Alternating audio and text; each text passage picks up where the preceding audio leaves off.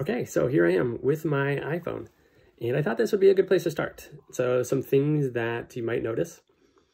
I have the phone in a vertical position. I have it just in my hand, so it might be a little wobbly, I apologize. My head is a little cut off. I have just basic overhead lighting. And for my set, I am right up against this wall. So this would be a good place to start. So I think with just a few simple tips, we can drastically improve the look and feel of your video. All right, so tip number one, rotate your camera horizontal. So that'll get that 16:9 look that we're used to with most TVs. And now I'm holding it up so my angle is a little bit different. So instead of that extreme low angle where I was sort of looking down on the camera, now it's more eye level. And I'll go into tip number two, a tripod. So instead of me just holding the camera, I picked up a tripod. I think this one was under $10. So with that, I can lock in the camera. And so instead of the wobble or my arm getting tired, that'll just make everything easier. Okay, here I am with the tripod. And so I have it, that little tripod right now, resting on an ironing board. And so with the camera locked in, now I can just move myself in position. So instead of cutting my head off, now I can reposition. So I'm center of the frame. I can see I have some little bit of space over here. And what I'm really noticing now is this harsh shadow, and this background has no depth. It's just very boring. I almost feel like I'm in a mugshot. So that'll be the next tip. Tip number three is just basic set design and where we could put the camera so there's a little bit of separation from you in the background, and maybe just a little bit of something interesting instead of just this weird white background. Okay, so I've rotated myself. I am no longer against that back wall. I just repositioned. So now there's a little bit of depth and some visual interest going on back here. I'm no longer against that white wall. Like I'm no longer in a mugshot. So that alone definitely just helps the overall look and feel. It just feels better. Like I don't feel so trapped in the frame. But what you might notice is this light is very harsh. So this is just the overhead light. And if I put my hand up here, you can see, that the light is coming here. You can see the shadow on my face. So that is the main lighting source. So tip number four will be a 3-point light setup. So we'll set up the key light, the fill light, and like a background light to help separate me from the background. Okay, and I am back. So now I have my 3-point light set up, and it's just like the name implies. There's 3 different lighting sources I have. So instead of that one harsh light, now I have the main key light. I have a little reflector, so it's just filling out that light on this side of my face so it's not so much in shadow.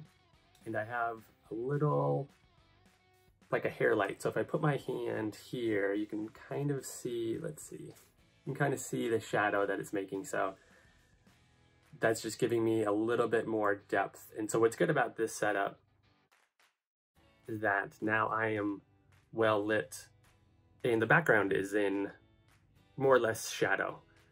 So that helps give some separation and helps things not feel so flat. And it's funny, so I'll go into the next tip. It is to actually light for the iPhone. I originally filmed this little bit, and I did the lighting setup like I would like a video camera, like DSLR. And it was way too dark. It was very grainy and it just didn't look right. So that's the tip. Make sure that you bump up your light source. So from that, I learned I need to bump up this light a lot. And so I do have a little cool remote for the light, and you can see what this actually looks like if I turn it off. And so now you can really see this hair light. That's what's lighting. It's giving me a little bit light here, and it's lighting my shoulder there. And now with it back on, it seems bright. Now with it back on, you can see the lights from there, and it's bouncing off of this little reflector. And in doing that process, I would say the next tip is to get feedback as fast as possible. So if I didn't know that, and it just waited too long, I couldn't make the adjustment. So luckily, I was able to get into Premiere and see what was happening. So that would be a tip, is to get feedback as fast as possible and iterate, and it's a learning process. So that was immensely helpful.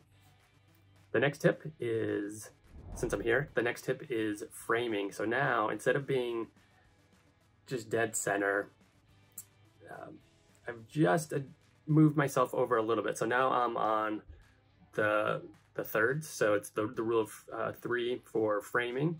And so now I'm on just this side, and I have a little bit of headroom. And so I like my framing here. The next tip is color correction. So I have this little card. It's got white on one side, it's got gray on the other. And with that, in the editing software, I can, once I get to this section, I can point to, this is a true white. And so the editing software is smart enough that you can point to this, and then it'll adjust accordingly of what is an actual white. So it just makes the editing process and color correction that much easier. Talking about color, my next tip is to be mindful of wardrobe. So right now I have a white shirt, and it kind of gets lost in this sea of white. There's not much color going on. It's kind of boring. And also, I don't know if you noticed, my sleeves were purposely distracting. So being mindful of what you're wearing is another good tip. It just, besides a pop of color, make sure you don't have anything that's too distracting and taking away from your message. And so the next tip I have is to change your eye line, so where you're looking. And instead of looking at yourself, which just kind of happens automatically, if you could just train yourself to look where the camera is, it'll boost your production value. It'll just seem like it's more of a higher quality standard. And so now that you're looking at the camera, the next tip I have is, once you make your thought, just sit and pause. You can smile if you like, just pause at the camera. And that'll alleviate that as soon as you're done talking, and then you're lurching forward for the stop button. And so once you go to edit it, it'll be so hard to back that up, that you're finishing your thought, but then you're moving forward, and it's like distracting with your hand. So once you want to say what you want to say, just give it a beat, just rest there, and it'll make the whole editing process so much easier. Okay, and I'm back, and now I have my pop of color. And you might also notice I turned on the monitors, and so that'll help also with that depth of field, so things aren't so flat. So if you think about where we started with that white wall, now we have a little bit of color on me, and the background has its own color, and it just helps give that little bit of space and separation. And so we can go into more manual adjustments. And it sounds a little intimidating, but it's very easy. And I actually have apps that make it so much easier. So I have an app called Filmic Pro, and I think it was about $15. And with that, I'm able to control what's in focus. I'm able to control the white balance easier right in the camera. And so with the auto setting with the iPhone, if you move it around, things can change focus. If there's a cloud or something happens with your lighting source, it changes automatically. So being able to lock that down will just make it so much more professional. And with the Filmic Pro, it's easier to access the 4K capabilities of the phone. There's just a couple buttons. And so I'll show you what it looks like using the Filmic Pro next, and it'll be in full 4K, and it should look pretty cool. Okay, and we're back. Now I'm using the Filmic Pro app, and I have an iPhone 10, and with that I'm able to film in full 4K, which is pretty impressive. And with some of the manual options, I'm able to lock in my focus, and with a little editing magic, I can make the background a little more out of focus, a little bokeh. With the manual, I'm able to control the white balance and the frame rate. It just gives it more options. And I think it looks pretty good, especially when you think about how far we've come from the very beginning with that weird angle and the stark wall. Now with just some small tweaks like lighting and set design for depth and a little bit of wardrobe and just some framing and eye line, we've come a long way. And I think this video looks really good. And it didn't take fancy gear, or I didn't need a, DSLR. I didn't need really any fancy cameras. And we were able to do a lot. And so far we've talked about the visual aspect. So next I'm going to talk about the audio. Right now I'm just using the native iPhone mic, and it's okay.